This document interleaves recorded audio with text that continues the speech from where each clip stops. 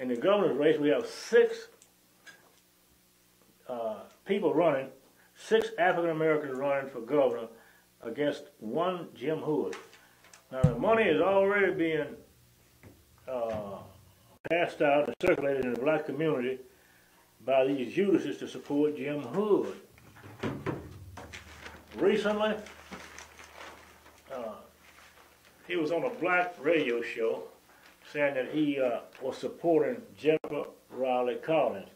And Miss Collins is a black Democrat running to replace him as Attorney General.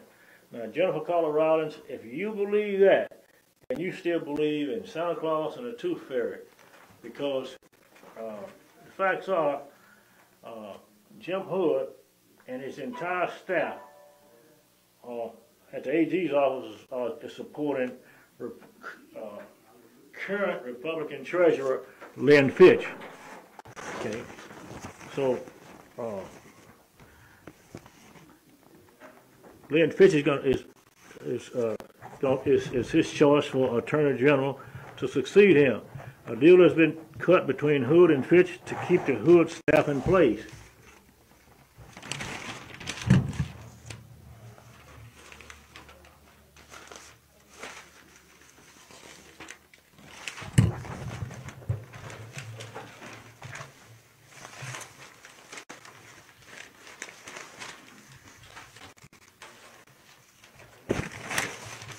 Fitch is in, and the trail. I'm sorry. The Fitch is in, and a handful of trial lawyers that have gotten rich for donating back to Jim Hood's campaign thousands of dollars every election cycle, and the practice will continue on the Fitch. There are over 100 lawyers working in the Attorney General's office, and so why do we need to hire outside counsel for these cases when he has the largest group of lawyers in the state? During the Hood tenure as Attorney General, which began in July and January of 2004, his rich trial lawyer buddies made over $121.1 million,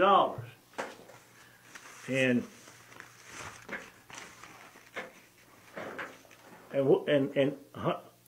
legal fees. Now, what could our poor state have done with that money? Hood ran again for re-election in 2007. His rich trial lawyers buddies contributed over $400,000 to his campaign. In 2011, it was $535,000.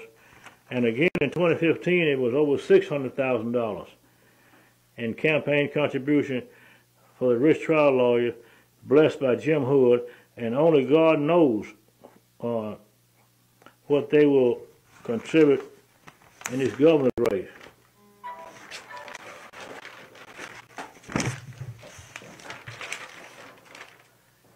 In the Hinds County Supervisor District, in the Hinds County District 2 race,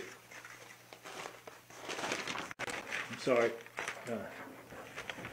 if I were a trial lawyer, I would be upset because there are that they are not getting a piece of the pie.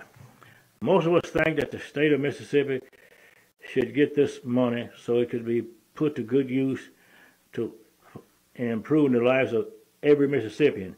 Jim Hood's nose is stuck into a lot of races around the state, including but not limited to many other state races in Mississippi.